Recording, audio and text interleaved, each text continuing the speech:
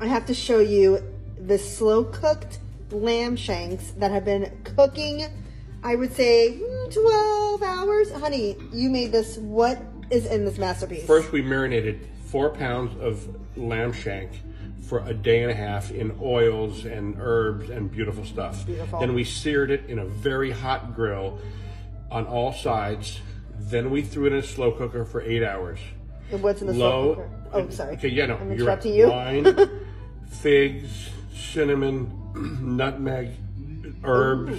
Pick your Pomegranate favorite. molasses. Pomegranate molasses at the last minute. It burns, so you don't want it to cook too long. The pomegranate molasses. That's how we roll. Beautiful. Wow. Amazing.